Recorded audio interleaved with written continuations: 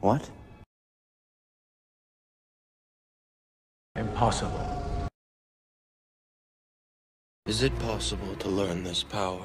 Gravity is a force, and just like in Star Wars, it can be harnessed through patience and balance. You can find the balance point on any stick to practice these techniques, but if you do them with a lightsaber, Then a Jedi will you be? the first technique is called the Obi-Ante, because inverting the direction of this trick is not as tough as it looks. Hold the saber palm down out in front of you in your hand of choice. Rotate it 90 degrees until the saber points at the ground. Continue that rotation by placing the point of the saber into the armpit area. Stretch your arm back, continuing the rotation until the hand finds its way back to the starting position. Repeat with more speed and power until... The next trick lives on the moons of Iago, I think. Are you an angel?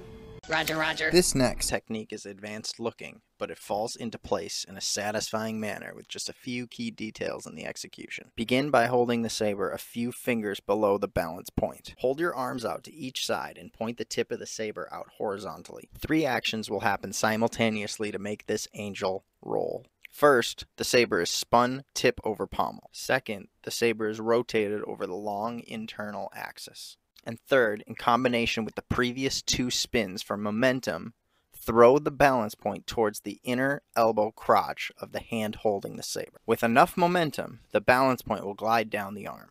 It'll go over the shoulder, and with just a slight waist twist, it'll go up the other arm and into the other hand. Master this and... Rival Master Yoda as a swordsman.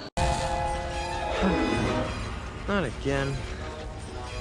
Obi-Wan's gonna kill me. If Obi-Wan had taught him the conveyor combo, he might have been able to solo that conveyor belt. Start by holding the saber a fist below the balance point. With your free arm, stick your elbow out and place the hand on your chest. Reach under that elbow and place the balance point of the hilt in line with the elbow, so that the momentum carries it across both sides of the kinked arm. When the hilt hits the wrist, extend that arm out and catch the hilt in the opposite wrist. Pulling that hand back to the chest to mirror the prior step will allow the momentum to carry the hilt across the newly kinked arm. Our first catch of the day.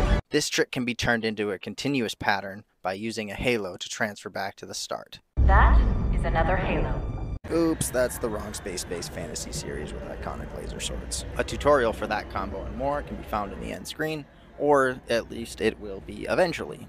Hit the bell for more tutorials and daily lightsaber training. Practice these exercises mindfully, and you'll see improvement. I promise.